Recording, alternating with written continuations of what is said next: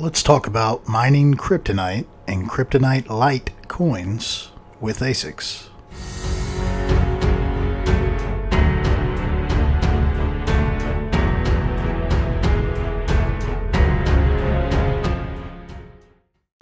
Recently, you've probably heard that coins like Electroneum have decided to go back to the CryptoNite algorithm, which is currently controlled by ASIC miners.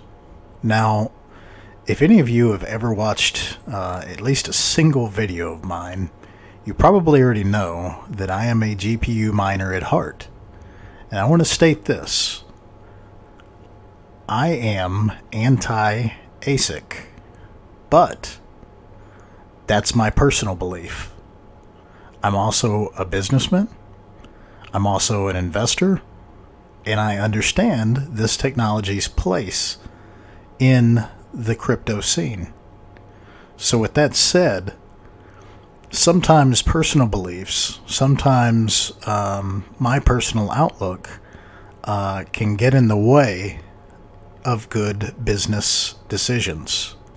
No matter what your point of view, for or against ASICs, one fact remains. With enough distributed hash power on a given network, the network is more stable, the transactions are more fluid.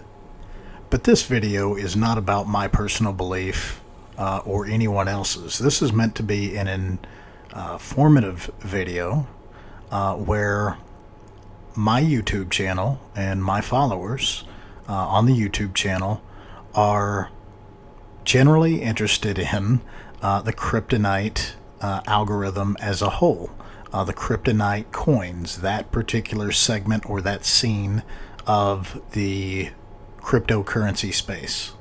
So regardless of how I personally feel, and again, there is bias there because I am a GPU guy, regardless of how I personally feel, my best interest needs to lie with good business practices and my followers here on the YouTube channel.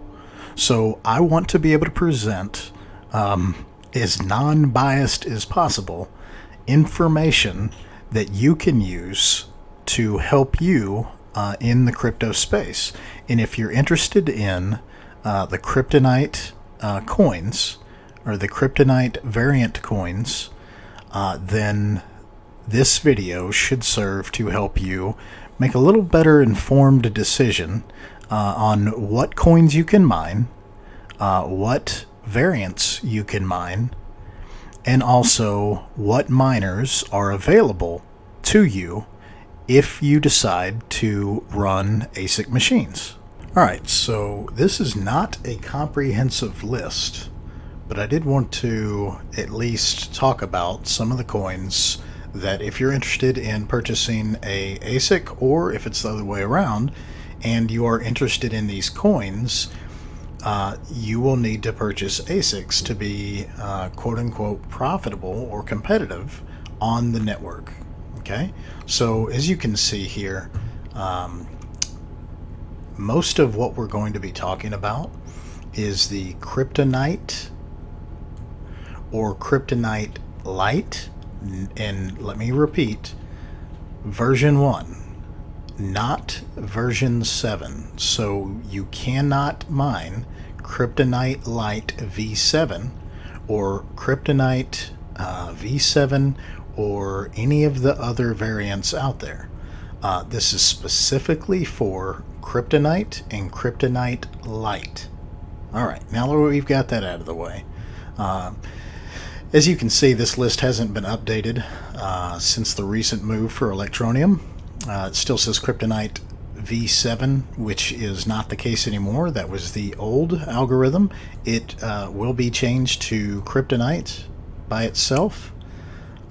So currently, networks like Electroneum, Sumo Coin, Dero, Dynasty Coin, these guys are all basically run by the ASIC miners.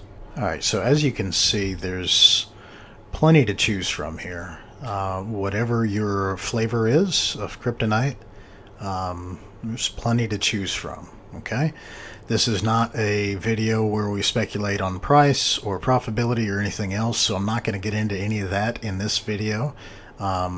Just want to hopefully educate the community, some of the folks that may not be aware of the different ASIC miners out there available for the CryptoNite chain. That's really what this is about. So again, I'm not going to get into, I might talk about power usage and the hash rate and the price, but obviously it's up to you to make a decision, which one of these miners suit your needs. But most people have generally heard of, if they've done any research at all, the company BITMAIN.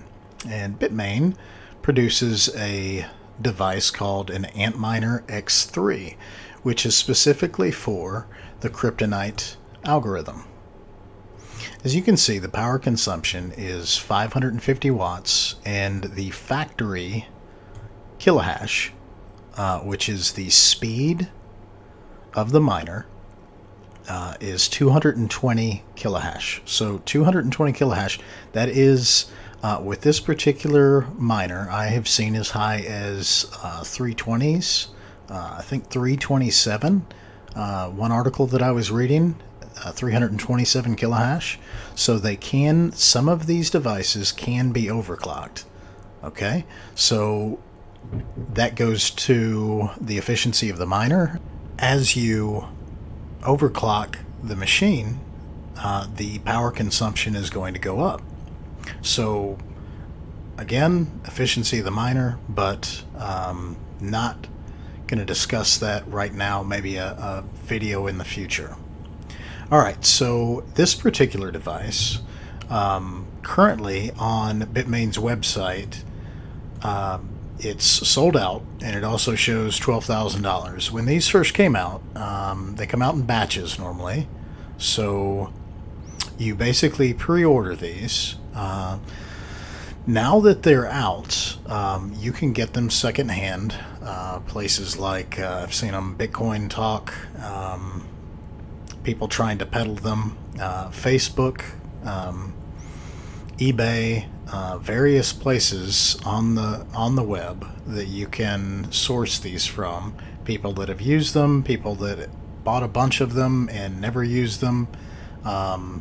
Just search around, and you can probably find most of these that I'm going to go through with you today. And I'm going to go ahead and put this disclaimer out here. I'm going to go through the ones that I know about. There may be additional devices out there that I'm unaware of. So this is as comprehensive of a list as I could come up with. Okay, so this is the one that a lot of people have heard about, BITMAIN Antminer X3. Another one out there is the DragonMint X1 and X2. Okay, you can see the price here. And guys, I'm going to put links to all of these pages in the description below. So if you want to go check this stuff out yourself, knock yourself out. Alright, so this is the DragonMint by Hailong Mining. And you can see here that it is 124 kilohash at only 245 watts. Okay, CryptoNite coins. Alright, so let's go look at the X2. There's the X1 that we just looked at, and here is the X2. DragonMint X2 ASIC miner, 248 kilohash. And this is 248 kilohashes at 490 watts. Again, a lot of these devices can be overclocked. I'm not familiar with DragonMint, but I know the X3 can be overclocked. I'm assuming most of them can.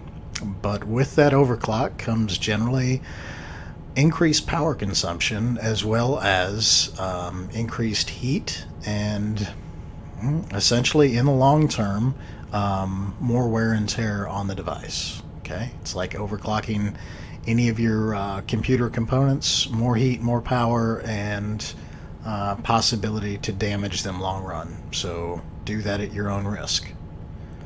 Alright, so DragonMint X1 and X2 miners. Let's look at INNOSILICON. They have the A8 Plus, which is, if you're starting to see a reoccurring theme here, 240 kilohashes. And as you can see here,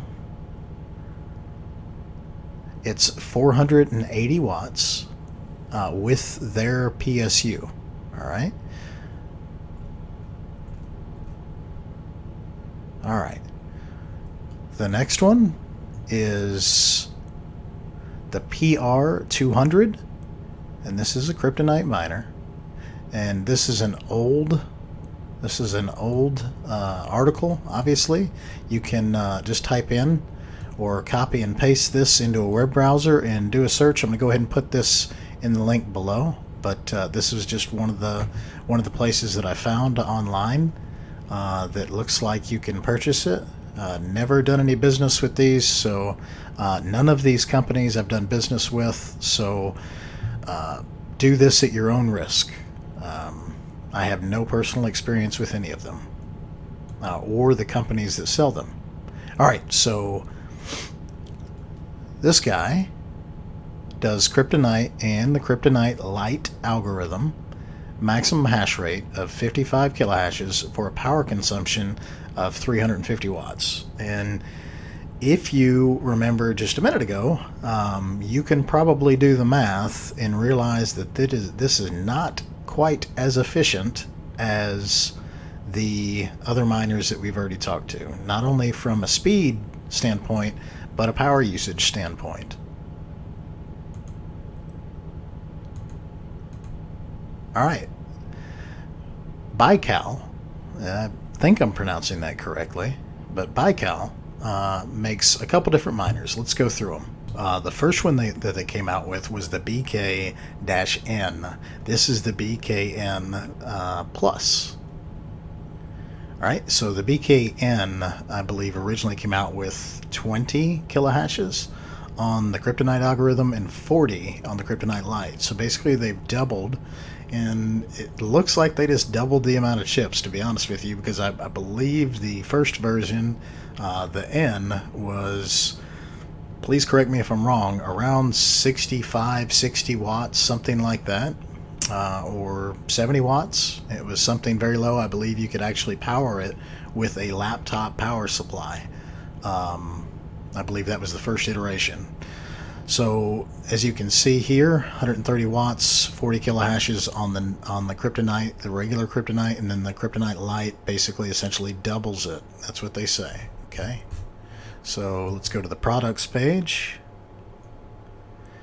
and they came out with a BKN70. It says it's currently sold out. CryptoNite and CryptoNite Lite Algos. This is $650 from them, but it is sold out. 70 kilohashes at 220 watts and 140 kilohashes respectively on the CryptoNite and CryptoNite Lite at 220 watts. Okay, so you can see what these guys look like. There's plenty of videos on the web. If you look up these model names, I'm sure there's other YouTubers that have purchased these and have tested them, so definitely go check that out after this video. Alright, and then this is the big boy from Baikal. And this guy is the BKN240. CryptoNite, CryptoNite Lite. And shows $1,700 roughly, $1,699. And this does 240 kilohashes. So I'll get back to that in a minute. It's 650 watts and 480 on CryptoNite Lite at 630 watts. Seems to be a pretty pretty reoccurring theme here. most of these are probably, just like any other technology, most of these are probably based on the same chips. So there's only so far that they can drive them. Just about everyone that we've seen has a 240 kilohash miner. Okay, so basically it's just a different flavor, a different company. It's kind of like buying hot dogs at the store. You can get your name brand, you can get your off brand, still a hot dog. Some of them may taste a little different, look a little different, but they still accomplish the same thing. You put them in a bun and put your condiments on and eat it. So, all right. So that's basically it, guys. I just wanted to go through a list of the different miners so you know and you are aware fully of what's out there. Again, there may be more, but this was just a quick video to introduce you. If you are interested in mining Electroneum or one of the many other CryptoNite or CryptoNite Lite coins, what you have available to you, so you don't think there's just one possibility. You can go do research yourself. I strongly suggest it. If you like my content, please hit the subscribe button and click that notification bell. That way you can see as soon as I make a new video, especially if it's a live stream or something else, you can be a part of that. But thank you very much again, and everybody have a great day, night, or wherever you're at in the world.